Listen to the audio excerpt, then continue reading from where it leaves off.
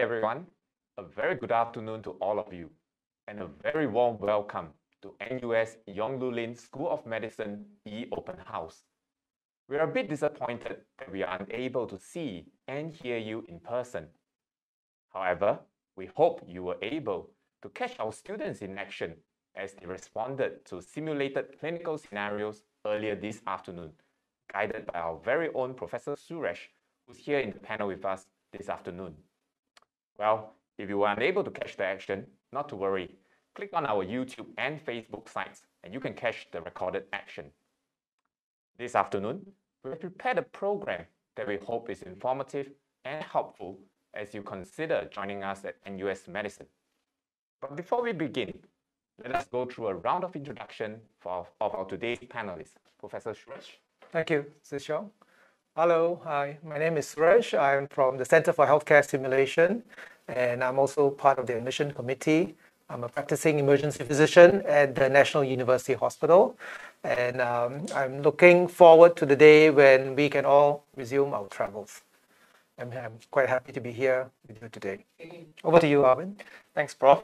Hi, my name is Arvin. I'm a Year 4 medical student. I'm also currently serving as the 72nd Vice President of the NUS Medical Society. A few fun facts is that in my preclinical years, I actually stayed on campus in UTown as well. I'm very happy to be here as representing my fellow students, and I'm happy to answer any questions that you may have. Caitlin? Thank you, Arvin. My name is Caitlin. I'm a third-year medical student this year. Just like Arvin, I spent my first 2 years in university staying on campus. In my free time, I like to do embroidery, and I also have an interest in the medical humanities. Brian. Hi, I'm Brian, a second-year medical student here at NUS Medicine. I'm currently involved in Neighbourhood Health Service, Project Sabai, and I was the project director for Medicine Rec and Flag in 2020. In my free time, I like to go for spin classes. Prof? Thank you, Brian. I'm Marian. I'm a pediatrician by training, and I work at the National University Hospital. I'm also Assistant Dean for Education with the Medical School and Chair of the Admissions Committee. And I'm happy to be with you all this afternoon. Well, as you can see, our faculty and our students are very interesting people, and I can't wait to talk to them already. Well, it's not that they have a lot of free time on their hands, it's just that they're multi-talented. And so I can't say the same for myself. My name is Zhi Xiong. I'm a faculty of physiology. I'm also one of the Assistant Dean of Education. And in case if the students have any questions regarding physiology and are not tired yet of seeing me, they can also find me at the King Edward VII Hall, where I've been staying and living for the past few years. But enough about me. Right now, I would like to welcome our Dean, Professor Chong Yap Sing, who will take us through the historical journey of our school, as well as share with us some of the exciting developments on the future of healthcare education in the post-COVID world. Professor Chong, please. Okay, thank you, Zhi Xiong, for that introduction. So welcome everybody to the Yonglulin School of Medicine, or we like to call ourselves NUS Medicine. We are currently the leading medical school in Asia, #1 in Asia, and number 19 in the world, according to the Times Higher Education World Rankings. And this is a view of some of our medical buildings. Okay, so first of all, let me wish all the women in our audience a happy International Women's Day. The theme for this year's International Women's Day is Choose to Challenge. And I think this is a year that all of us should choose to challenge any situations that favor one gender over another. And this is the year that we make a difference, because it's the year that we will celebrate SG women. So you should know that the medical school is located in a comprehensive university campus, the Cambridge campus. So our medical school is here near the National University Hospital, and of course next to us is dentistry, science, nursing, and public health. But across the Cambridge campus, we have the business school, computing, arts and social sciences, design, engineering, and so forth. So basically all the academic disciplines are represented on this campus. And of course, across the Ayer Rajah High Expressway, we have University Town and the Create campus. And then we have the A-Star, Bahapolis, and Fusionopolis also across the road from us. So on this campus, you'll get a rich exposure to all the disciplines that you normally find in any university or science campus. So the Yonglulin School of Medicine is one of 4 health schools in the National University Health System. So we are the Yonglulin School of Medicine, and we have a LSD Center for Nursing Studies. So we also train nursing students, both undergraduate and graduate. And we have a Faculty of Dentistry and a Sussex Hawke School of Public Health. And we're all on the Cambridge campus. But the National University Health System also has the Alexandra campus with the Alexandra Hospital, the Jurong Health Campus with Ng Teng Fong General Hospital, Jurong Community Hospital, and Jurong Medical Center. And then we have our polyclinics across the western part of this island. And we have a community campus as well. So, and on this, in this National University Health System, we also have 3 national centers. They are the National University Cancer Institute, the National University Heart Center, and the National University Center for Oral Health. So the Yonglulin School of Medicine is a proudly Singaporean medical school. We were started by a Singaporean, 4 Singaporeans, ever since 1905, and we trained all the doctors for Singapore for about 100 years, and now we're 116 years. So let me now show you a 6-minute video clip that will tell you about the heritage of the Yonglulin School of Medicine.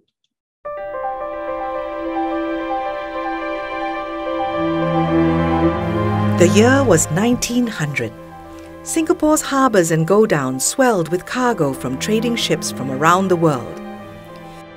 While the rich enjoyed their mansions, social clubs and suburban estates, the lower classes lived in cramped, unsanitary conditions, which triggered death from diseases like tuberculosis and malaria. While Singapore did have one government hospital, there was still an urgent need for more doctors to serve the local people better. This need was recognized by a remarkable man named Tan Jiak Kim. Born in 1859, Tan Jiak Kim hailed from a prominent Straits Chinese merchant family in Malacca. He was a very passionate Singaporean. From 1890 to 93, he was also an unofficial member of the Legislative Council. That is the law-making body of Singapore. So he had the power and the relationships and the connections with the government to introduce reforms. Tan Jiak Kim fought for the provision of water and better supplies for the street hawkers and the rickshaw pullers. In 1904, he would do more and petition to start Singapore's first medical school. The colonial government agreed to the school's formation on one condition: $71,000 had to be raised. Tan Jiak Kim not only raised the required amount, he exceeded it. Together with various community leaders, a huge sum of $87,000 was collected in just 3 months. In 1905, the Straits and Federated Malay States Government Medical School was founded at Sepoy Lines, in the location of a former lunatic asylum. It offered a 5-year course to train doctors in medicine, surgery, and midwifery. It was the first institution of higher learning in Singapore. In fact, the whole history of NUS traces back to the medical school. It was the medical school which allowed the creation of tertiary education. In 1921, it was renamed the King Edward VII College of Medicine. Students came from all over Malaya to become doctors. The school kept growing in size, quality, and recognition through the decades. But everything would suddenly change in 1941, when World War II descended upon Singapore. When the war ended, 200 students returned to resume their education. Over the next 50 years, the institution continued to evolve. In 1949, it was renamed the Faculty of Medicine at the University of Malaya, eventually becoming a part of the National University of Singapore and moving to Kentridge in 1983. In 1985, the National University Hospital was established, serving as the principal teaching hospital for the school. But another transformation was yet to come. In 2005, 100 years after Tan Jiak Kim and other community leaders rallied together to kickstart the institution, the NUS Faculty of Medicine celebrated a century of education. That same year, a landmark event would move Singapore's healthcare education to the forefront when the Yong Lu Lin Trust gifted the school with $100 million. This monumental gift created new opportunities for research and training, as well as providing a boost for its infrastructure. So I would say it's truly transformational. The Singapore government matched the gift, so we had an incredible gift become even more incredible. Since 2005, we've had at least 3 new buildings that have been set up in the campus. And this has allowed us to expand our resources, our facilities for doing groundbreaking research. And it has also allowed us to conduct teaching in much more conducive environments and to try more cutting-edge techniques. The wonderful thing about these transformational gifts is that they don't just provide money for new buildings or facilities, they actually change our view on things. Suddenly our expectations are much higher, our ambitions soar through the roof, and it opens up a whole new horizon for us. We no longer want to be a good medical school in Singapore, we want to be the best in the region and the world. From its pioneering class of just 7 students, the School of Medicine has since produced over 10,000 medical professionals, all from an act of giving. At the end of the day, the school is all about people. It's about our students. We train them to have the right values and motivations, as well as the skills and competencies. It's about our patients, that we look at them not only as people with illnesses, but as people with their own lives and priorities, and we should take that into consideration as we care for them. With the continued support from various benefactors, the spirit of philanthropy lives on, growing and giving back to medical excellence.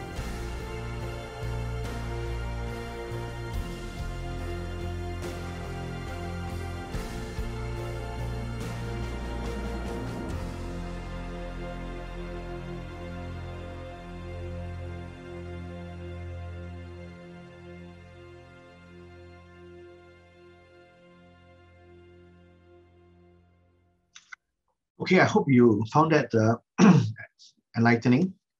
So today, the Yong Lu Lin School of Medicine has 17 preclinical and clinical departments and 5 specialized centers for education. So the preclinical departments are anatomy, biochemistry, microbiology, pharmacology, and physiology. And this is where you will spend most of your first 2 years learning about these important areas of knowledge. And then you will start to go through the clinical departments from your 3rd year onwards. These are the clinical departments, of course, including the nursing studies, which is the nursing school, basically. For the 5 specialized centers, they are for behavioral and implementation sciences, biomedical ethics, digital medicine, and medical education. And we have a division of graduate medical studies. So this is a virtual tour of the campus. You can go to this website and take the tour yourself.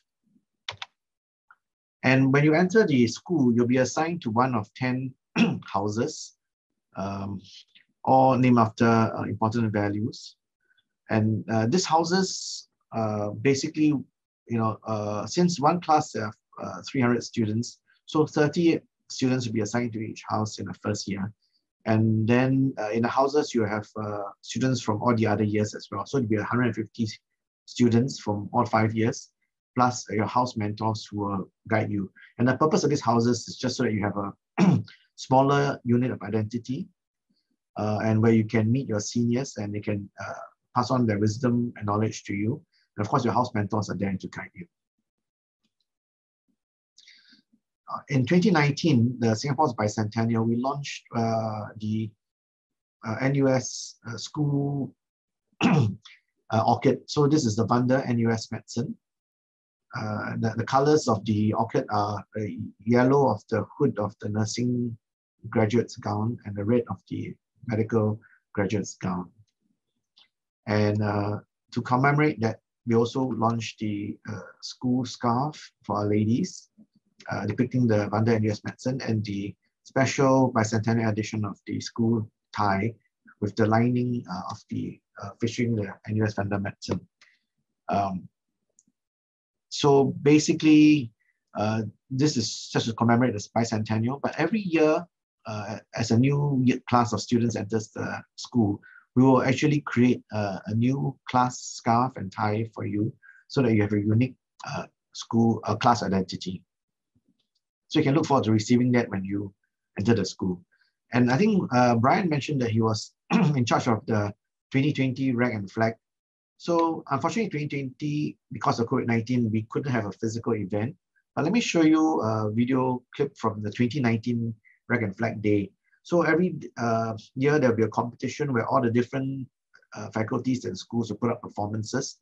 And NUS Medicine, I'm happy to say, since 2014, we have won the Gold Award concept every year. So let me show you what it looks like. This is our first and second year medical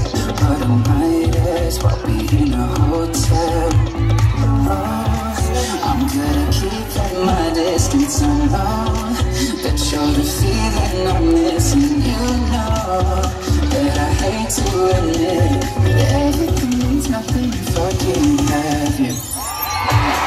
You notice the quick change of costume?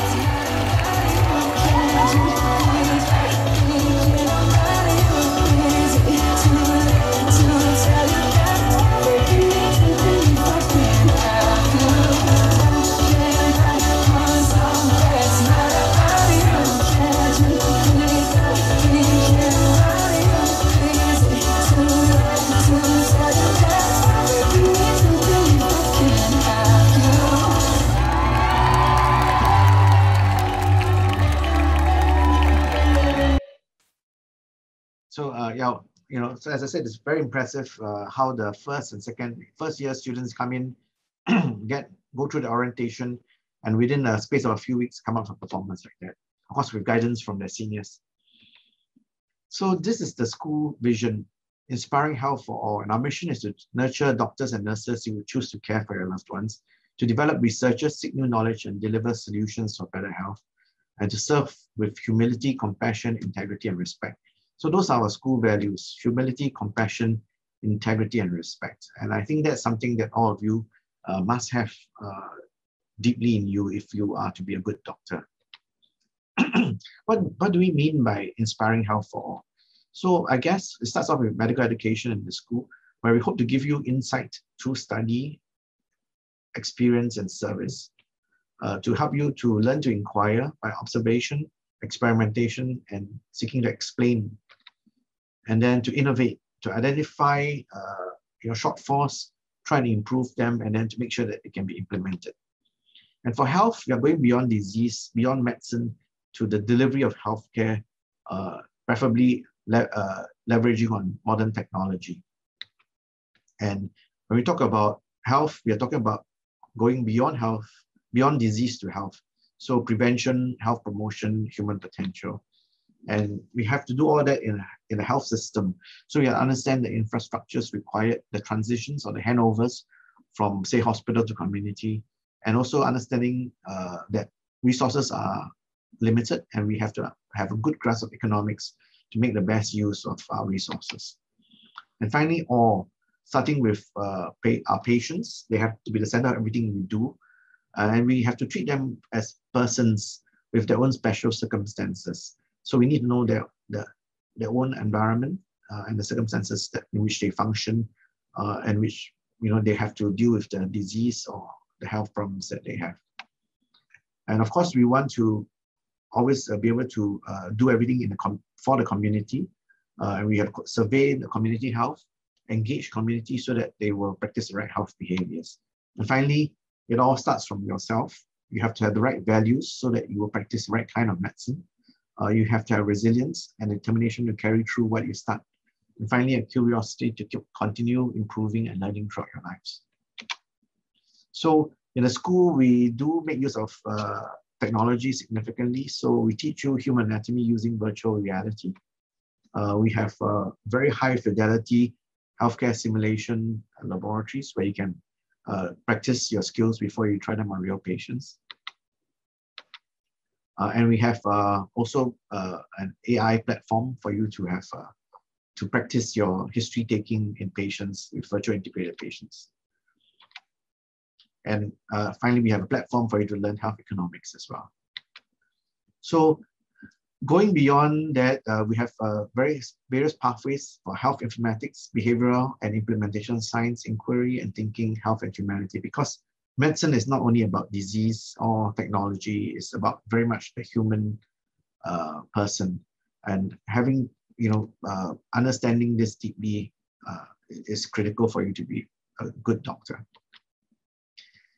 The other thing that we're introducing this year is the intercalated year program. So in the third or fourth year of your medical school, you can choose to take a gap year for your medical studies and do a Master's of Science by Research or a Master's in Public Health. So the idea is that, yes, you add 1 year to your 5 years of medical school, but when you graduate, you will not only have your bachelor's degree in medicine and surgery, you will have a master's degree either in research or in public health. So this is only for the top students in each year. Only 5 students are allowed to sign up for this program. We think this would be quite a great thing to help our students master a new skill that will help them in a medical career. So in Singapore's healthcare system is facing challenges. This is the Ministry of Health's 2020 vision. Basically because of the fast aging population, increasing chronic diseases like diabetes and hypertension, slower population growth, and because of that, slower workforce growth, rising healthcare costs. This is all going to put a big squeeze on the Singapore healthcare system. So the Ministry of Health has recognized the need to go beyond, basically beyond healthcare to health, beyond hospital to community, and beyond quality to value. So these are challenges we have to deal with. And how are we preparing you for that? First of all, we recognize that different generations of people are different, right? So most of the staff that you meet in our school or the graduate students will be millennials, born since 1980. And then you are part of the Generation Z, or what I like to call the post-millennials, born since 1997. And basically, you have different values and priorities from myself. I guess I'm a baby boomer. So I think your generation expects the use of technology everywhere, especially mobile technology. You tend to be different from us in your values and the way you learn. So for you, the curriculum will be one where that's digital, that's data-driven, technology enhanced, that is sustainable in terms of being grounded in values, and so that you always have a moral compass, and as well as value-driven. So because we know that resources are scarce and we have to care about the environment. And we want to give you an authentic, experiential curriculum that can hone your idealism as well as making you pragmatic. And finally, studying medicine is a lifelong journey. So you have to maintain your curiosity to continuously learn. So as I mentioned, value is very important to us, and we will try and help you develop this as you go through our medical school, through our Silent Mentors program, through our longitudinal patient experience, team training, through having the right role models and service in the community. So it's important that you do have a heart for service to help other people. And our students do this through their own student initiatives. So all these community services we here have been running for a long time, and they were all initiated by our students and just supported by the school, but basically the own ideas of the students that has managed to be implemented in the community very successfully. And we don't just do this in Singapore, we also go beyond our borders to the ASEAN region, Cambodia, Myanmar, and so forth, to first of all, to experience a different environment and to meet needs where they are. And because COVID-19 has made travel impossible, but we can still do a lot of what we should do through Zoom channels. And finally, we've just launched the school manga. So it's called White Coat Tales. It's a manga or comic about 5 students who go through admissions and then go through all 5 years of the school. And I think you'll find that the settings they're in are real ones, and the experiences they face are very much real ones as well. So if you go to the NUS Med shop, you can use this promo code Open House 2021 to get this manga at less than half the price at $9. But if otherwise, you can go to the Epigram, which is the publisher's Epigram bookstore, to get this manga at the usual price of $18.90. And I'm sure you'll be able to find it in bookshops around Singapore in time to come. So I found it very enjoyable, and hope that you will too. So basically, the Yong Loo Lin School of Medicine, 116 years of history, over 10,000 graduates and alumni, number 19 in the world, number 1 in Asia. It's a good place to be. So, but wherever you choose to go to study medicine, I hope that you will seek to become doctors who cure sometimes, relieve often, and comfort always, and question constantly, and learn throughout your lives. So with that, thank you very much for your time and attention. I do hope to see you joining the NUS family shortly. These are some websites you can go to find out more about NUS, and these are some of our COVID-19 chronicles, which I hope you've seen, which is our way to help educate the public. Thank you very much for your time. Thank you very much, Dean, for the very insightful and comprehensive sharing of our medical school. As if I may add, the emphasis on rich values, our school also emphasizes on a very rich experience. As you can see what our Dean shared, there is something for everyone, whatever your palate is. But even as Dean has shared a lot and may have answered some of your questions, I believe his sharing may have also invoked many questions. So at this point, I would like you to also invite you to actually go to our Q&A function as put in your questions, and we'll tackle some of these questions when we go to the Q&A segment later on in this program. But right now, I would like to switch gear and let us hear from our newly minted graduate, Dr. Teo Jin Hao, as he reminiscent his past 5 years in the medical school. Jin Hao, over to you, please. Hi, good afternoon, everyone. My name is Jin Hao. I'm a fresh graduate from NUS Medicine. I just graduated last year. I'm currently working as a first-year house officer right now. And I'm very honored to be here with everyone today to share on my experiences with NUS Medicine, as well as to really share with everyone how NUS Medicine has prepared me to be a Singaporean doctor. And hopefully through my sharing, I hope that it will give you more insight into why you should choose NUS Medicine as your school of choice. So while preparing for my presentation, I thought of, I identified 3 main reasons why I felt that, looking back, NUS Medicine has really prepared me very well to be a doctor in Singapore. Firstly, I realized that, NUS Medicine has a great education system and a syllabus, precisely because the people crafting our education framework and our syllabus and at the forefront of teaching us are the same doctors who are experienced clinicians in the hospitals and who know exactly what we need to know to be safe and effective and competent doctors in the future. And with these doctors setting our syllabus, setting our assessments, and guiding and training us every step of the way, I felt that whatever I learned in medical school was directly and very immediately relevant to my daily work as a doctor in practice.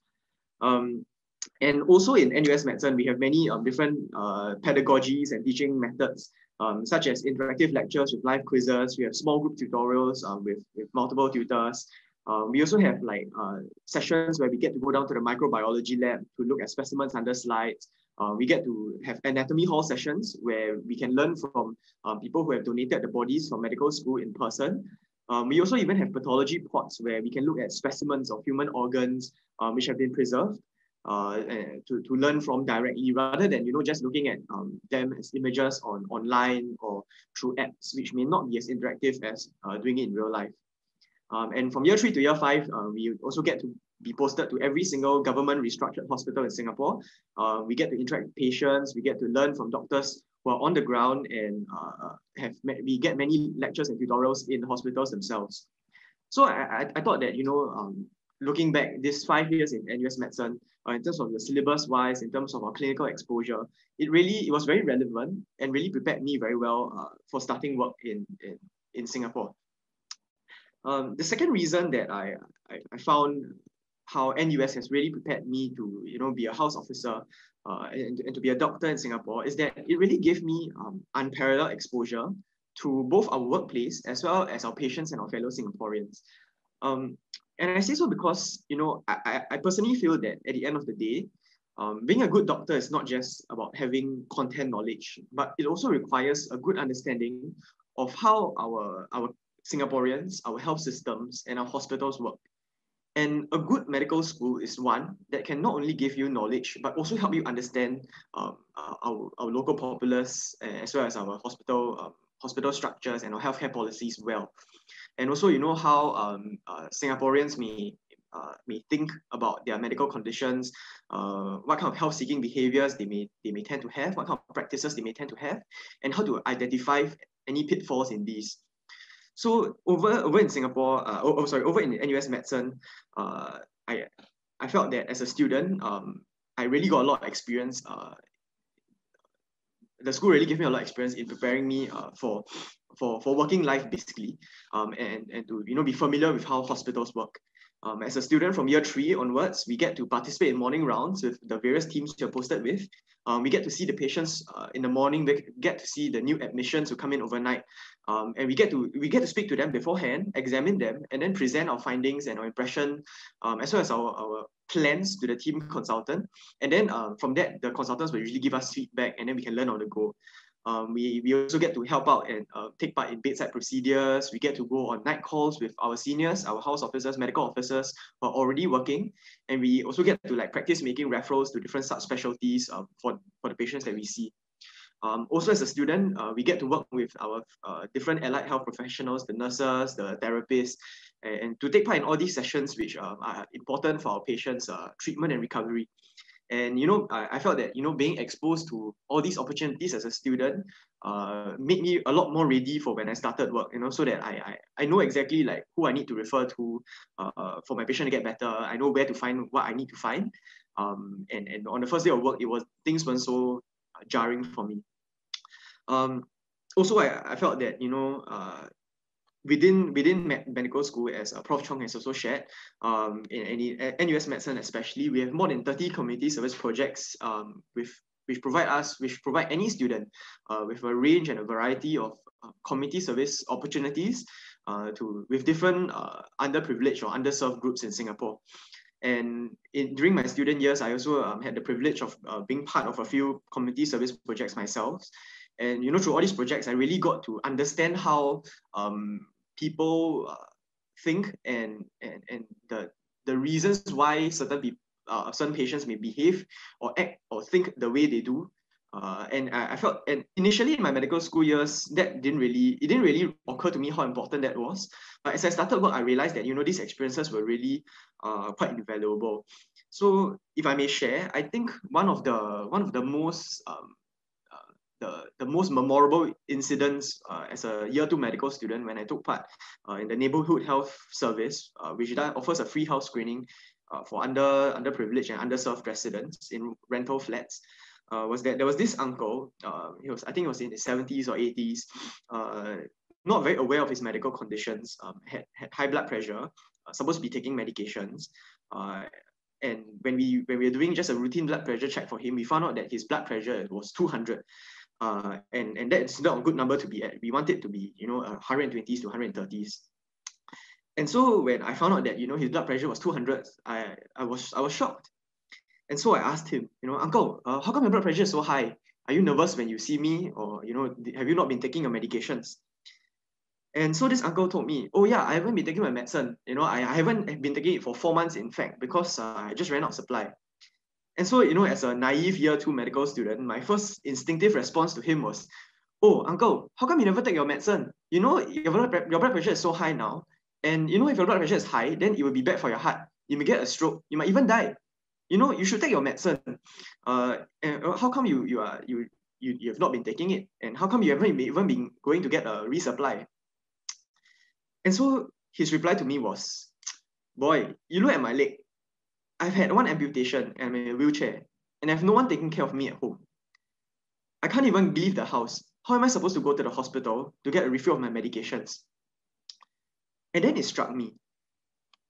I realized that, you know, when as a medical professional to be, it is very easy for us to, you know, identify a medical condition, to know what needs to be done about it, and to, you know, to tell people what needs to be done. If you have high blood pressure, you should just take your medicine. And if you take your medicine, your blood pressure is under control, you will be healthy. You will have a good life.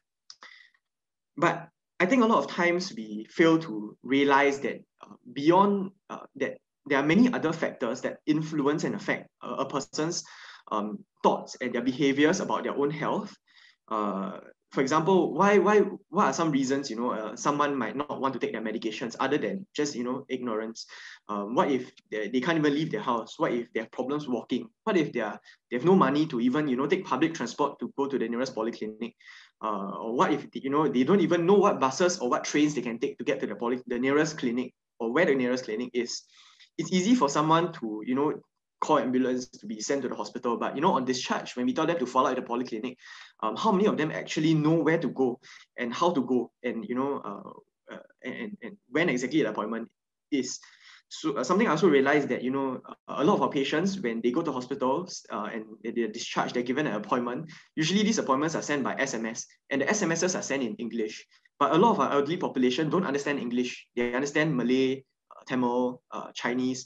And when they receive the SMS, if they even have a handphone, it's in English. Some of, like 50–60% of them don't even, can't even read the SMS. How would they know that, you know, they need to even go for the appointment?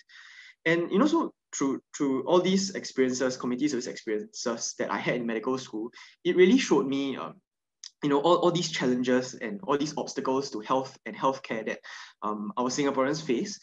And, you know, I looking back, it really has given me a greater understanding and appreciation of my patients today. And, you know, when I have new admissions, when I speak to them, I find out more about why they have not been taking the medications, or why certain conditions are not as well controlled as we would like them to be. Then, you know, these are some things that at least I can ask for, look out for, and, you know, to help correct, like, to get the necessary social services on board if need to.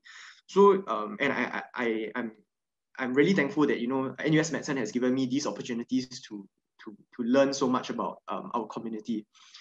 Finally, I also think that, you know, in NUS, pre-COVID times, we had an extensive and a very comprehensive elective program.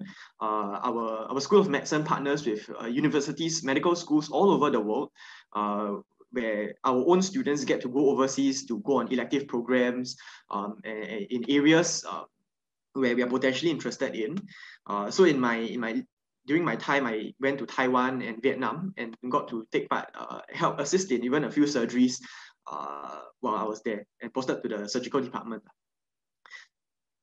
Yeah, and so my third and final reason for, you know, why I think NUS Medicine has really prepared me for starting work as a Singaporean doctor is that, you know, at the end of the day, the people you meet in medical school, not just your batchmates, but also your seniors and your juniors now, are definitely going to be your colleagues in future. And there's no running away from that, especially if you come into the medical school, which produces the highest proportion of fresh graduates every year. As Prof. Chong has mentioned, every batch is split into 10 houses, where you go for lectures together. And we also split into clinical groups, smaller groups of students, 5 to 6 or 6 to 7 students, which go for tutorials together, as well as for clinical postings together. And the houses and the clinical groups tend to be made up of different people. And so that gives you a lot of opportunity to meet new people, on top of, you know, joining community service projects, joining other school events, initiatives. And also, I think another strong point of NUS Medicine is that we have a very strong senior teach junior, as well as peer-to-peer learning initiatives. And tradition. So one of the things that you will be exposed to when you come to NUS Medicine is that every year we have this senior teach junior initiative where basically as a year 1 student, your year 2 seniors who have just been through what you've been through 1 year ago will organize like revision sessions for you close to your exams to help you run through and revise and help you, really solidify what you've learned about certain topics. And for these year 2 seniors, their year 3 seniors will do the same for them. For the year 3s, the year 4s, and for the year 4s, the year 5s. Who have just been in their shoes 1 year ago. And so these are also a lot of opportunities in which we get to meet our seniors as well as to meet juniors who and guide them along the way. And eventually when we start work, these are the same people who are going to be your seniors and juniors in the workplace, and they are going to be the same people, who will be working alongside you when you start work. So like now that I've started work, I realized that, the very friends that I've made in medical school are also the same people who are, on call with me during code blues, during resuscitations, when patients fall very sick and they need to be seen in the ward. And these are also the same people who will be there for you, when you have 10 new admissions to see in the morning and only 1 hour to see all of them. When you have many scans to call for, you have families to update, you have discharge summaries to do, when you have many things to do.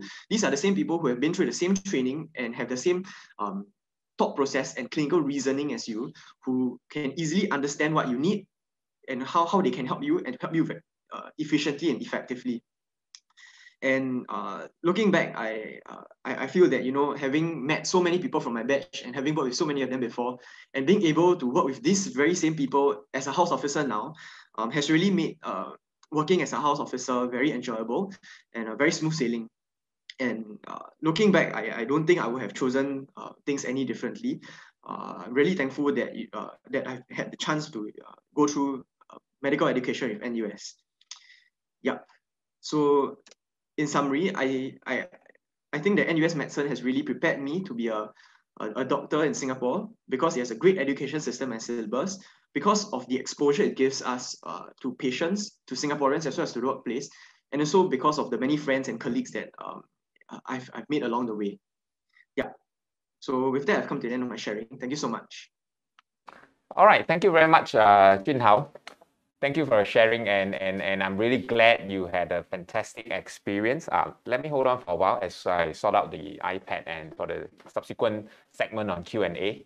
But I would actually go a little bit, further and even say that and noted your perspective on the strong senior teach junior culture and a strong peer-to-peer teaching. I would say that as a faculty, sometimes even my students teach me a thing or two, and I must say that I learned a lot from my students as well. So I think that's something that I think is a unique feature of our education curriculum, where there's a strong partnership between student to student, as well as between student and faculty.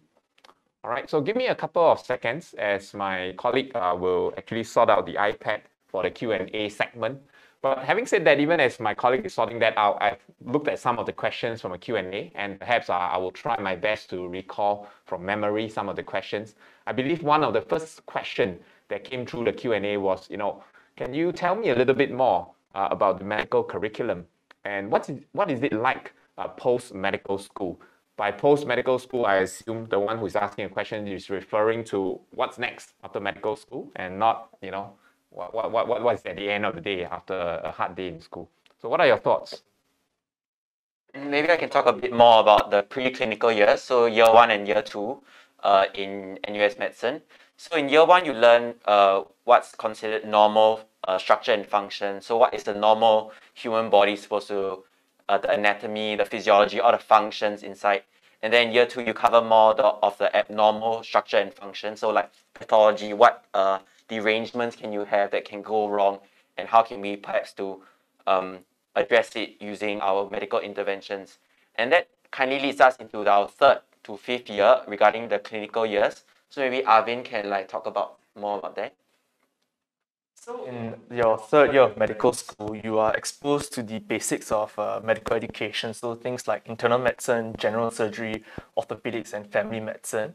And whereas in your 4th year, you're introduced to a lot more subspecialty topics such as psychology, ENT, eye, emergency medicine. And this really helps to round out your perspective and how you get to see the various different aspects of medical education. Before in year 5, you round up with a few more smaller postings like dermatology, infectious diseases, before your preparation for MBBS actually begins.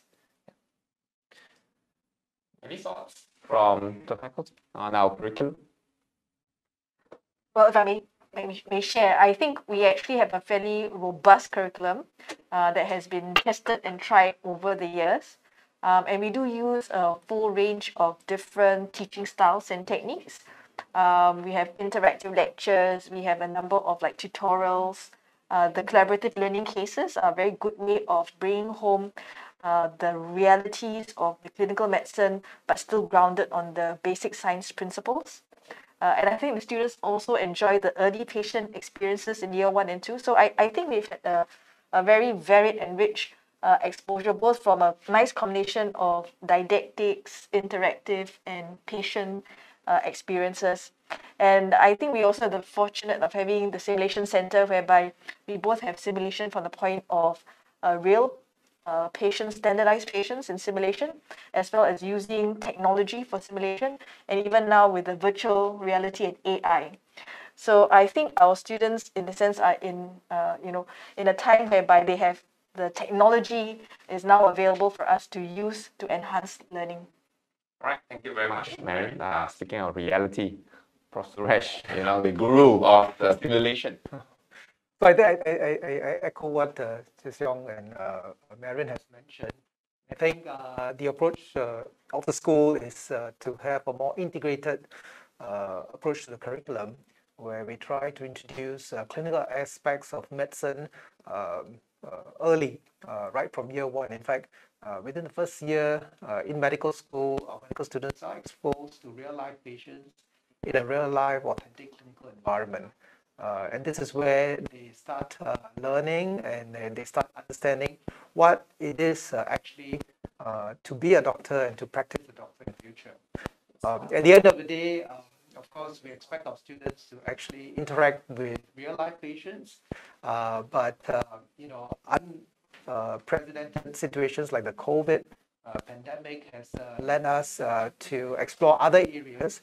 And during the past year, we used other methodologies to expose our students and still maintain the high standards that we expect in the medical school. So, for example, simulation, virtual reality, these are all the technologies that we use to make sure that our students do not lose out in terms of acquiring clinical medicine. Thank you, Professor Suresh. I mean, we've heard a lot about the bread and butter of medical and surgical training. But the medical curriculum, it's also, there's a lot of things at the periphery or at the boundaries that are just as important that will ultimately make you future ready as a doctor of the 21st century. And I wonder if Caitlin, you might have any experience on some of this learning. All right, yeah, I'll be happy to share about that. So in my first 2 years of medical school, I was concurrently enrolled as a non-graduating student in the school's University Scholars Program.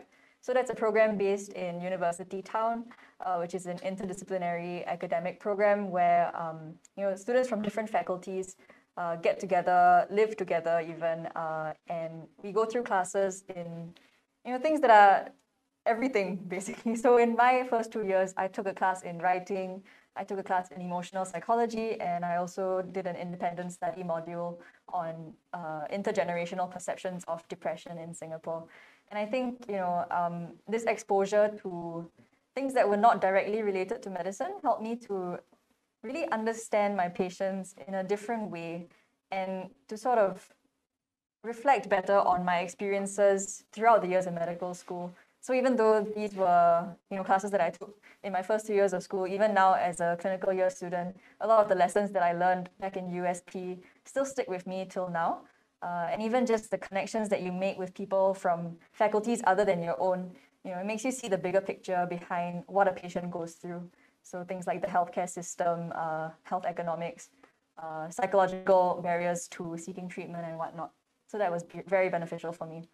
Yeah, absolutely. Thank you very much, Caitlin. As you heard from Caitlin and our Dean, Prof. Chong, mentioned about the need for the broadening of the curriculum. So, should some of you join us, there are many opportunities for you to learn about many things that are important to the bread and butter of medicine, that are and both in-house as well as outside of the medical school, and also many opportunities to interact with students from the other parts of the university as well. And one example is the Medical Grand Challenge, for example, where students collaborate with students from other faculties like engineering and arts, for example, to solve a healthcare problem or to create an innovation that will benefit patients. And so speaking of things, that learning things on the fringe, there's another question that came through. Do the overseas community projects offer credits for the curriculum, or are these just purely for volunteerism? Well, I'll be happy to take that question. So right now, in my capacity in the Medical Society, I'm serving as the Director for Community Service. So I do oversee quite a lot of these overseas community involvement projects, as well as the local projects. So to answer that question directly, they do not count for credit. What our school believes in and what our students all believe in is that all these extracurricular service initiatives should really just be because we see that there is a need which we believe we can fill, and we hope to do the best we can in serving this area as much as we can. Yeah. So it's not counted for credit, though we do have guidance from the school. So for instance, Dr. Chen is running, helping to oversee the school's Global Health and Leadership Program, which does provide mentorship and funding support to projects which are run by students. I'm really not doing anything other than just signing off and say, all the best and have, and serve the community. It's really, by students and for students. Yeah, thank you very much, Caitlin. Anything else to add, perhaps from Brian? Sure, I can talk a bit more about my time in Project Sabai. So Project Sabai is a overseas community involvement program that's based in Phnom Penh, Cambodia. So the large part of Project Sabai is actually about setting up free clinics across different areas in Phnom Penh to reach out to all the underprivileged or villagers who may not be able to afford medical care at their own public hospitals. So one of the issues over there is actually that we've been trying to tackle over the past few years is actually the high rate of tuberculosis in the Cambodian community. However, this is requires a lot of help also from the Cambodian hospitals. So we've also been doing a lot of legislation and trying to work with the community hospitals in Cambodia to see what we can do to work together with them to reduce the rate of tuberculosis in Cambodia. Thank you very much, Brian. It seems like you've done a lot of stuff. And maybe I'll just add on a little bit by saying that I think in the medical school, you can really see that our students are really doing things that they're passionate about and really interested in. And having said that, of course, there's a strong culture whereby we never take our faculty of students for granted. And there are always, even if they do not come for credits officially, there are some ways where we try to encourage, support, or actually recognize our students through various platforms where they can actually showcase their work and actually bring it to a much bigger platform. All right, let's move on to the next question. This goes, does the SJT only have medical situations like the UK ones? How do you recommend us to prepare for the SJT portion of the interview? At this point, I'm looking there. Okay, thank you. Yeah, so I'm sure all of you will be interested to know what might come out. So I want to reassure you that all the scenarios in the SJT are actually non-medical. Okay, so they're no medical, you don't need any medical knowledge at all for them. They're basically life situations and life scenarios. And we've pictured really at what we expect an 18 or 20-year-old person to have experienced. There's no right or wrong answer, but basically we ask you to respond in the way you would do if you were to face this situation in real life. So not to worry, no medical content at all. Yeah. Thank you very much, Prof. Marion. Anything to add, Prof. Suresh? Yeah, I think we are looking for candidates who have a broad view of life in general, because we know that every applicant to the school, you are the best of the lot.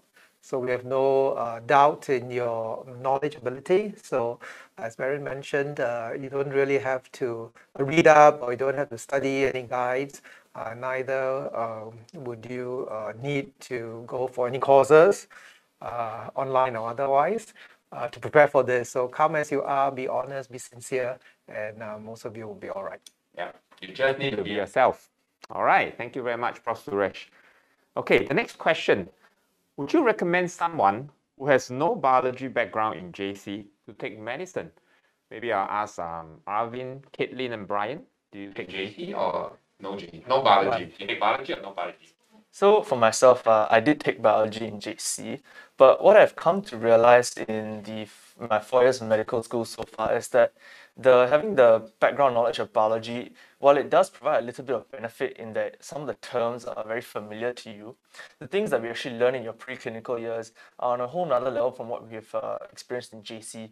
So I mean, in a sense, everyone is equally lost. But for those who are worried that having taken physics or not having taken biology sets you back, rest assured, we actually have a lot of senior teach junior sessions whereby some of the year 2 medical students actually come back and help to teach the year 1 students who don't have a biology background. They teach them some of the basics and the fundamentals so that they are also on a level playing field as everyone else. So we do have these kind of programs in place so that everyone can be more assured about before they start their education here. Anyone else wants to add anything?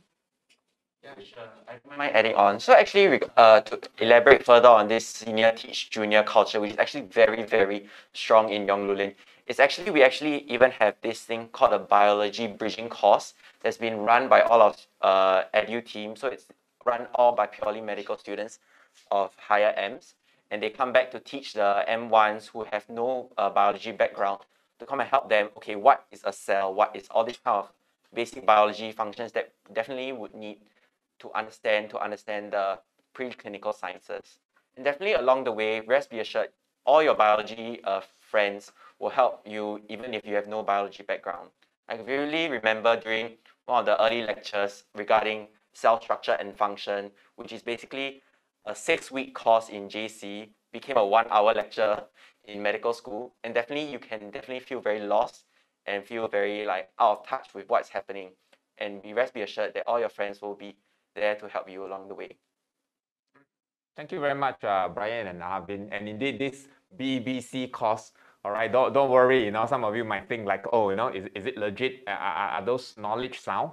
The students are amazing, to be honest. I'm very touched and very warm as a faculty because the students actually approach some of our colleagues, for example, to check in with them on some of these courses, whether the content is sound, whether the concepts are legitimate, so to speak, and the students actually come to create questions that they can help their peers and together co-creating. Again, the emphasis here is co-creation between the faculty and the students. But I think that there's something what the students articulated that really underscores this spirit of wanting to help one another in the school, right? So if you come in, it's not about, oh, I don't have biology and someone else has biology, and therefore, I felt like I'm a little bit disadvantaged and someone has a sort of advantage. But really, it is about people, trying to help one another to get through these 5 years together.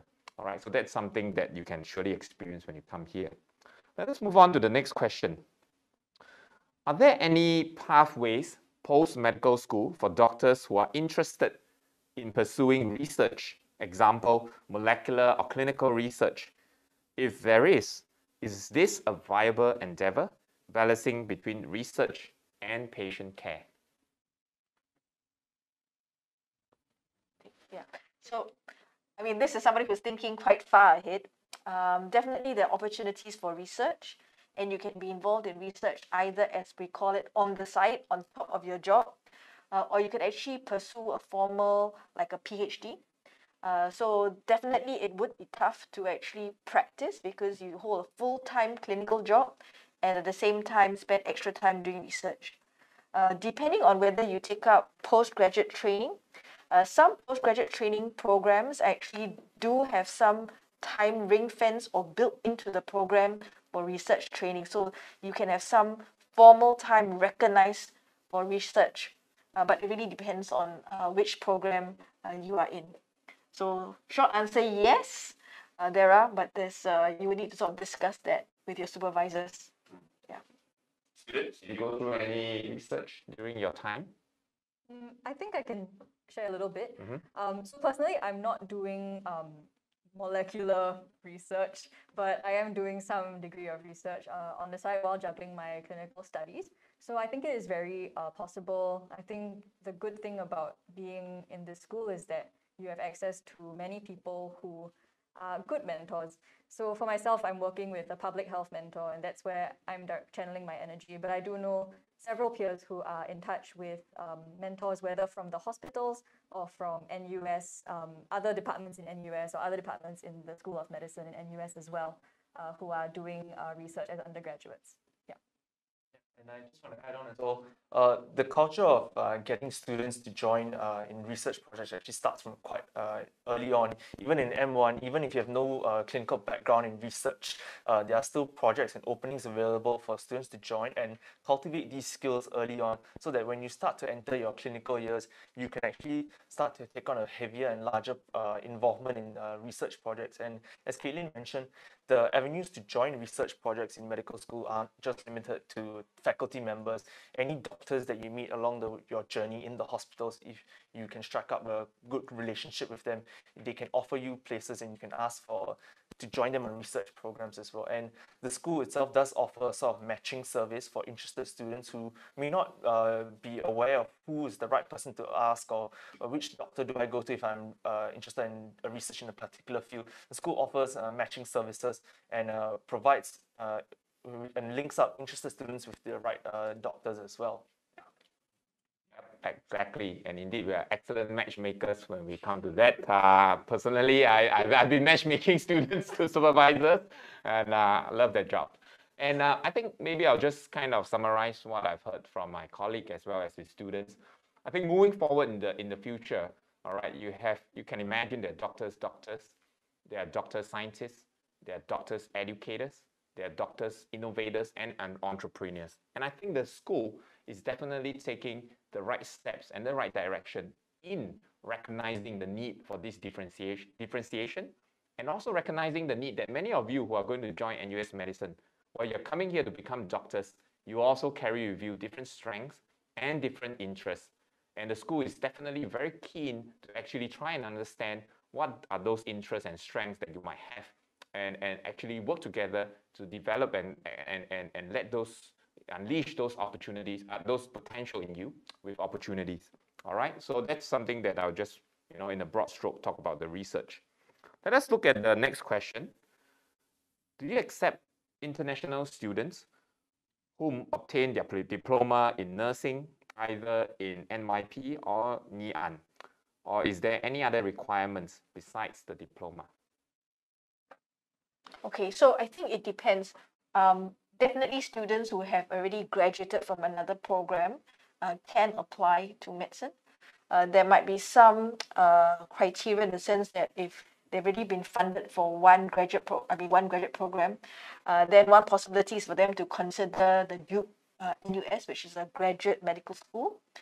If they want to apply for a second undergraduate program in Singapore, then there might be some things that we need to find out in terms of funding, because all education for Singaporeans is funded by the Ministry of Education. So there might be some implications with regards to the education grant that you can qualify for if you're actually doing another undergraduate degree. Thank you. Thank you very much, Prof. Marion. All right, I hope that answered your question. There's a very interesting question with quite a number of thumbs up. And I think this, many of you will be eager to answer this. What does being a junior doctor, medical student entail? Are there times, oh, it just went off. All right, are there times when you felt like giving up, and how did you pull through? Maybe I can answer that question as the more senior medical student here. I think the role of a medical student is one of observation and learning mainly. So I think the most important thing to think about that when you're a medical student and you're given the privilege to be part of the medical team taking care of a patient, it's very important to observe what is going on, because you learn by a system of apprenticeship, by observing what what your senior doctors are doing, and then you come back to them and you ask them questions. So it's very important to be very observant about what you see, and that is just when you're interacting with your medical team. Most of the time, as a medical student, you are left alone in the wards and in the clinics, and it's up to you to have the initiative to go find patients, to go to speak patients and strike that rapport with them. So it's very important that you're not afraid to strike up conversations with patients as well. I think to answer the second part of that question, I think there are times in everyone's medical school journey whereby they sometimes feel that the odds are against them, that the pressures are very overwhelming.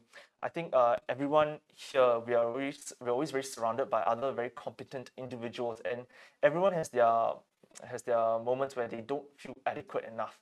And I think something that needs to be talked about more often in general is that having these feelings are okay, and it's not a shameful thing to feel inadequate. And I think the school has done a very good job of opening up these barriers and allowing conversations like this to happen. And it makes these things normalized. And because these things are normalized, we are then able to help our students who need any support, any form of counseling, any form of assistance. So I think for me personally, yes, in the past 2 years of clinical education, there are times where you do feel like giving up. You feel that sometimes the content it just doesn't make sense, or you don't understand it, or you're not able to apply it. But I think it's very important to be able to speak frankly and candidly to your friends, to maybe sometimes to educators who are able to provide a listening ear, and that really does take a load off your shoulder, because sometimes the easiest thing to forget is that you're not the only one going through this. Yeah. Maybe like Caitlin and Brian to share as well. Yeah, sure. I think the thing about medical school, which I think makes it very different from any other undergraduate or even graduate course, is that it's a very universal experience. I can say this because I have many friends who are not medical students, and for instance, my friends who study geography, one geography student and another geography student have very different paths because they choose different modules. Whereas in medical school, we're all really studying the same thing. We're going through the same experiences in the wards. We're meeting patients. We're meeting other doctors together. And I think with that, there's really a sense of camaraderie that is forged. I think in terms of, feeling challenged and wanting to give up, definitely that happens. And like what Arvin said, I think it's knowing that this is a universal experience that makes you realize that this is just part of the journey. I think for someone who's considering coming to medical school, I think the key is just to be aware that it will be challenging, but that it being challenging is for a bigger purpose at the end of the day. Yeah. All right, maybe Brian is a little bit too early in his medical curriculum to give up, but perhaps Jun Hao, I don't know, Jun Hao, are you giving up already? Let's hear from Jun Hao. Okay, hi everyone. Yeah, so I'm definitely not giving up yet, and haven't given up. But I think there were throughout my student years and ever since I started work, there have been many times where thoughts did cross my mind as to why is it so challenging being a doctor, and there were times where I questioned whether for this job both in my, I don't think I was a very good the best of students or a role model that people should emulate. I wasn't really the kind that can sit down for 5-6 hours to study non-stop. I need to move around, take breaks all the time and things like that. So as a student, I really kind of struggled with mugging and cramming content knowledge a lot of the times. And I think even as I started work, there will be times where you are just so swamped with work to do, with scans to call for families to update, discharge summaries to do. And there were many times where I really felt like, I'm not sure whether I can cope with it. And there were thoughts of, of giving up, and whether or not all this, whatever I'm doing is worth it, that crossed my mind. But of course, I think at the end of the day, if I believe that if your intentions for doing medicine are right and your heart is in the right place, then you will pull through eventually. For me personally, I thought there were having healthy coping mechanisms are very important in helping to deal with stress, and in not failing halfway lah. In terms of having like ways to release stress, to work hard and play hard whenever the time allows you to, and of course, to have friends and colleagues who will be there to support you and to help you every step along the way. I think that's super important as well, because ultimately medicine is not something that one person alone can. It's not a journey that one person alone can walk, and it is one of the few professions out there where you really need to work with different with everyone around you for our patients lah. And as a house officer, I realized that the colleagues and the people around me play a very important role in helping me relieve my stress, and to just to make your day a bit more less tiring and less shag. Yeah, and also finally, I think the most important thing that has really kept me going through my house officer year is that is realizing that whatever you do at the end of the day makes an impact on your patients in some way or another. Be it just digging through their medical history for 5-10 more minutes, looking through the national records to see whether there's anything that previously they were following up on that they were lost to follow up for, and then seeing whether anything needs to be done now, or maybe after work just speaking to them, taking time off, to find out more about how their life has been affected because of whatever they're admitted for, really has really helped me put into perspective the work I'm doing, and to realize that everything I do and everything I say to my patients does make a difference to them and matters a lot to them. And I think these were the things that really kept me going. Yeah, and I think also just to add on, like in NUS medicine, even as a student, you get a lot of patient contact in your clinical and pre-clinical years. And through all these experiences, when I was an NUS medical student, it also really helped me make my learning more enjoyable. Like, rather than just reading books and studying textbooks all day, through speaking to patients, even as a student, helped me realize that the conditions I'm learning are not just scientific pieces of information, but they are also they are real life things that that affect Singaporeans on a daily basis. All right, thank you very much, Jin Hao. I'm glad you are rocking it. Okay, not that Brian is giving up, but he has something to say. Actually, this may seem like small when you first come into medical school, but actually I've realized that in the first 2 years in Yongloo Lane, your grades are just simply pass-fail as compared to when you were taking A-levels or IB, and you might have been a straight A student without much studying, or you just get perfect 7s every single time. But then when you come into medical school, you are so you might feel that you're competing against people who have been getting straight A's and 7s all the time. But I think the school does a really good job in alleviating such pressure by making the first 2 years pass-fail, because it really allows you to collaborate and work together to, okay, let's make notes together. Let's tackle this problem together, because at the end of the day, everybody will pass together. Thank you. Thank you very much, Brian. And I don't want to end this question, without asking for some golden tips from someone who is very experienced, Professor Suresh.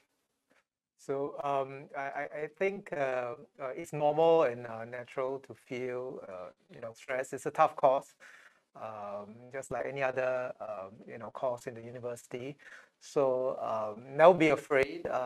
Even if you fail, many students fail for the very first time in medical school, and it's okay.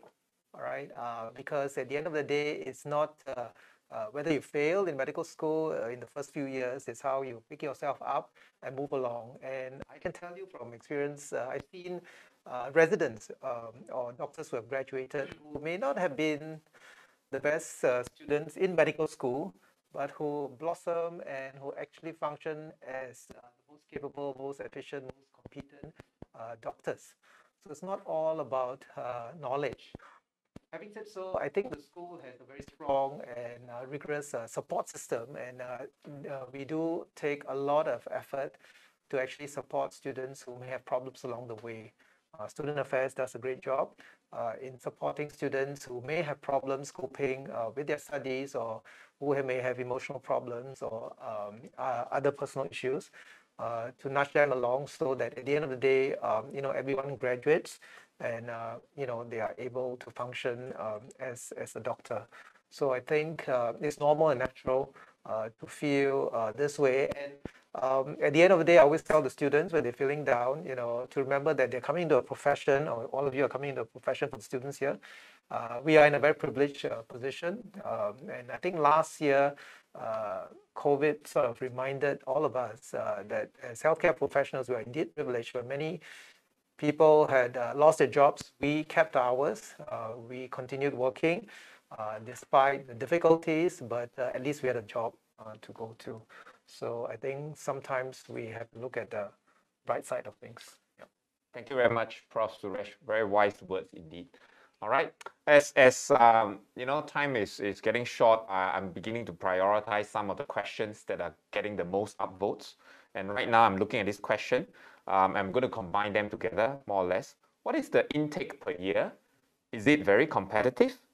And is it solely based on grades? And, is there a wait list, Professor Mary? Okay, yes. So in terms of the total number of students that we take in every year, it's roughly about 280 to 300.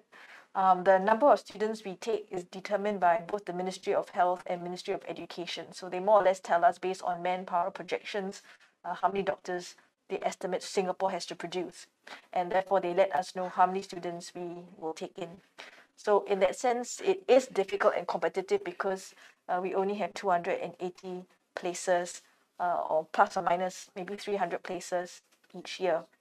Now, in terms of the route to get in, there would of course be what we call the standard academic route, whereby you gain a position on the admissions interview exercise based on having fulfilled a certain standard on your A-levels or IB scores. There is also what we call the aptitude-based admissions, whereby students who have excelled either in sports or community service or leadership or any other area, if they may not have made the academic cut-off, but they have strengths in any of these other areas, they can actually apply through the aptitude-based admissions route. And we will also look at all their portfolios and then shortlist them for interviews. So there are two ways in which you can be shortlisted for the admissions exercise. I hope I've answered the question. Anything? Yeah, okay. Thank you very much, Prof. Marion. All right. The next question, interesting. Why did you choose to study medicine over other healthcare courses? Well, students, no pressure, all right, because you're already in a medical school. So, don't treat it like an interview question. Go ahead, anyone. Maybe I should dig out my personal statement from a few years ago and find my answer. I think maybe this question is coming from a background of myself. I can explain a little bit more about my thought process. I know when I first applied for medicine, I wasn't very sure if this is what I wanted to do eventually. So it was just one of those things where I wanted to see if it was possible or not. And I think it's all right to feel that way when you first start out. But what's important is to know that you're doing something. You need to apply with the fact in mind that this is something that you need to enjoy as well. So you may not need to have the dying passion to want to go out and save lives, but I think you must ask yourself firstly whether or not the content interests you, and whether or not 20, 30 years down the road you are able to see yourself practicing or not. So I know a lot of my friends also, we all didn't apply with the burning passion to want to do medicine. But now, having gone through the clinical years, you end up finding your passion. You end up realizing which field really resonates with you. And I think that's okay for people to experience. Yeah. I think adding on to that, something that I think drew me to medicine over other areas of healthcare was actually how general medicine is, especially in the initial stages of your training.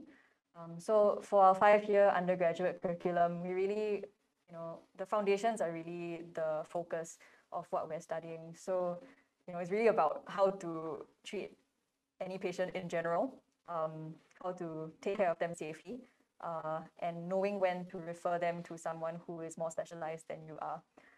And I really appreciated the generalness of medicine. The other thing that really stood out about medicine in relation to other healthcare disciplines was the proximity that you have with patients in difficult moments. I think that is quite key to me. So for instance, in terms of a patient coming to terms with a cancer diagnosis, it's usually the doctor who will be the one to break that diagnosis to the patient. And knowing that this is the role that a doctor has to play over any other sort of role, which is equally important, be it supporting a patient in their recovery in terms of physiotherapy, or helping a patient with their social work, so like medical social workers. These are all very, these are just different areas in which you encounter a patient. For me, I just enjoyed the role that a doctor played in a patient's journey, and that's what drew me to medicine. Yeah. I think in also to answering this question for yourself, I think perhaps a good way to address it for yourself would actually be to go and volunteer in the medical sector. For example, personally, I volunteer at a CC hospice since maybe 2 or 3 years ago, and I still go there every weekend to be able to just talk to the patients over there. I think regarding that, I think medicine overall is, if you think, sorry, if you are still deciding whether medicine is for you, I think the large part is you have to be able to think whether you enjoy talking to people, not just patients. Because when you talk to a patient, of course, you are in a very privileged position, as Caitlin mentioned, but you're also talking to them and talking to their families, their children, their loved ones, and their relatives. And that is one of the large parts that drew me to medicine, because I really enjoy talking and, more importantly, listening to others. Thank you very much, Brian. We share the same passion. We like to talk. Well, I'm not as good as you in listening. Well, thank you very much, Arvin, Caitlin, and Brian. You know what? If this was a medical school interview again today, we would still have offered you places.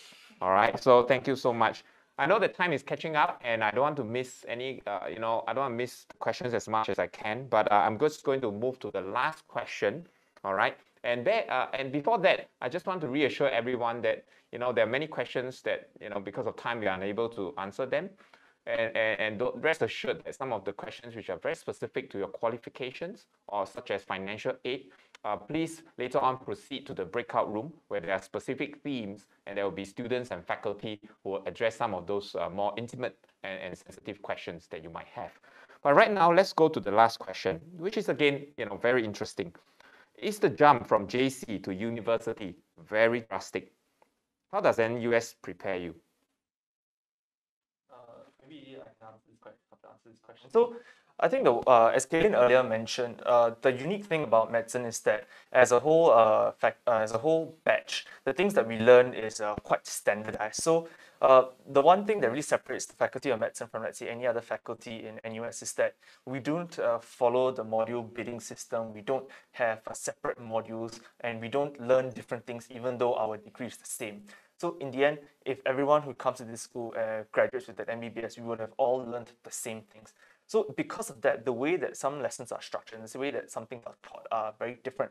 So for those who have been through JC and A-levels, you'll be quite pleased to realize, or pleased, or may not be based on your experience, you'll find out that actually the way that most of the lessons are being conducted in the preclinical years are done in the form of lecture format.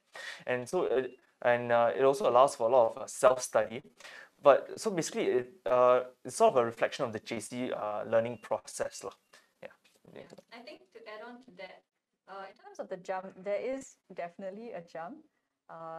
Things that helped me to manage the jump were, talking to people, whether friends in the same cohort as myself or seniors. So one thing about NUS Medicine that we have been doing for quite some time is to have a counselor-counselee system, where every newly intake freshman is paired with someone 1 year their senior, or 2 years. Yeah, there's a matching system over the years. So, there's someone who that you can go to for whether academic questions, which is what I went to my counselor for, or for personal questions, which is also what I went to my counselor for. And that was a very big source of support for me. I think in addition to peers guiding you along the way, the faculty are very patient, and there have been times where I approached lecturers after their lectures with a question that now I realize was quite stupid, but they still answered it very, very patiently. So I think the support is definitely there for students who might feel like they're struggling to catch up. Yeah. And perhaps I will also add on, echoing what Caitlin just mentioned, we also have a program called Enrich Program, which is actually anchored by Professor Marion. And as part of the program, a faculty like myself is also a mentor to about 6 to 7 students per batch, for example. And it's a great way for faculty like us to feel like we are in JC again, so that helps the transition for both of us. All right, right now, I think we have, we finish up this part on the Q&A. You must be wondering, what is this book that I'm holding beneath my iPad? No, it is not the latest physiology textbook, but it is actually the White Coat Tales, all right, that's shared by our dean. And really, this project, this manga project, is really a love project that is brought together by the entire efforts of the school, the students, faculty, and the staff. And for those of you who joined us in this session today, scan the QR code and you'll be able to get a copy of this at $9 instead of the usual price of $18.90 at all the major local bookstores. And this, I know many of you are reading different things like, when breath becomes air and so on, but this book will give you a real glimpse into what it means and what it takes to be a medical student at the Yong Lu Lin School of Medicine. And right now, I will hand over to Professor Marion, who will share with us a little bit on the bread and butter of the admission process. Okay, so just before we end, just a few words about the administrative things. You would need to apply on the NUS Office of Admissions portal. So the application is loaded there. At the same time, you need to also submit a portfolio to the NUS Medicine portal. Okay, so whether you're choosing the standard scheme or the ABAS, you need to apply through the NUS Medicine portal and put in the portfolio. Okay, now what are some of the components that you have to load for the portfolio? It will be the personal statement, a template for the CCAs that you've been involved in, your school's official testimonial, as well as importantly the emails of 2 of your referees. Okay, the referees will need to submit their referee report and the school will contact them by email to give them the link for providing the report. Now there are a couple of key dates you need to keep in mind. So the deadline for the aptitude-based admissions is actually quite soon, which is the 9th, which is tomorrow. The standard route, the deadline for application is the 19th of March, okay? And your referees would need to submit their referee reports by the 28th of March. Now, the key dates for the admissions exercise itself, there are 2 dates for the SJT, the 4th and the 7th of April, and a whole list of dates for the FSAs. You would be given one of the dates. We would really appreciate if you could attend the exercise on the date you're given. But if you are for any reason unable to do so, please write in to us. Now, we expect to be able to send out our offers sometime in the first week of May. So you will be getting the offers sometime in the first week of May. Now, further details as to what the exercise is all about, the focus skills assessment, will be found on our school's website. So they will tell you what it's all about. You will have to go through a number of stations, and there'll be different things at each of the stations. So there'll be some stations where you will be speaking to what we call a standardized participant. So you will need to communicate with somebody. There are stations where you need to perform certain tasks. There will be a station where you complete an activity as a group. And then there'll be what we call the standard portfolio station, whereby you'll be interviewed very much like a Q&A kind of interview style. Okay. Now, as I mentioned earlier in the Q&A session, the SJT is one whereby there are a number of scenarios presented to you, and you would choose the option whereby your response that you would do this in that given scenario. There are no right or wrong answers, okay, but it's just basically giving us an idea of who you are and how you respond. This will be done online, so it's an online assessment, not an in-person one. Now, a little bit about the fees. The school fees are expensive. It's probably one of the most expensive courses in NUS. Having said that, no Singaporean should be concerned about the financial implications simply because of the cost. There are a number of bursaries that you can apply for, as well as interest-free loans. The more information is available on our website, as well as if you scan the QR code here, you get more information about what sort of schemes you can apply for to help defray the cost of Medical Studies. This is the email address. So if there are any other questions you want to ask us or things that we may not have addressed, please email the medical admissions team at the email here. Thank you very much. With that, we'll come to a close for this segment. We greatly enjoy our afternoon with you, and we look forward to seeing you. And do join us in the breakout room for a more deeper and a more cozy interaction and discussion with our students and faculty. Bye-bye.